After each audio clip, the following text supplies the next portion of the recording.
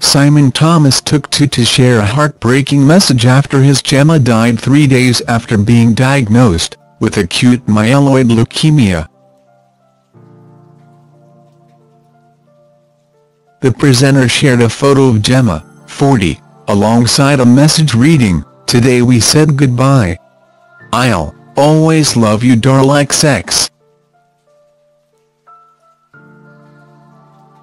Simon Thomas announced the heartbreaking news that his wife Gemma had died, just 3 days after she was diagnosed with an aggressive form of blood cancer. Gemma leaves behind their young son, 8-year-old Ethan, whom Simon Thomas asked fans to pray for, after his wife died. Former Blue Peter presenter Simon said he was crushed with indescribable pain after his wife died. He posted on, "Today I am crushed with indescribable pain.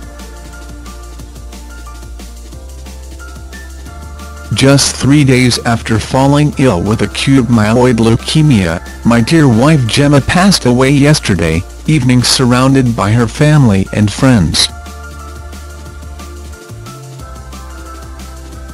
If you are a prayer, pray for my boy Ethan.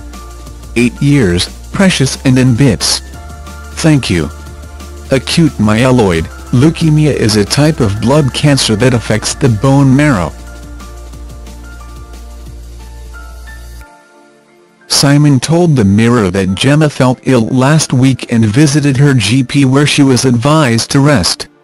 "She felt very unwell last weekend and we took her to the doctors 3 times, but 3 times they didn't seem concerned," he said. The 44-year-old said that she started chemotherapy on the Tuesday night, and although she initially responded well, her condition quickly worsened and she died just days later surrounded by family and friends. Thanks for watching. Don't forget to like, comment your opinion, share this video and subscribe to my channel. New videos are uploaded every day.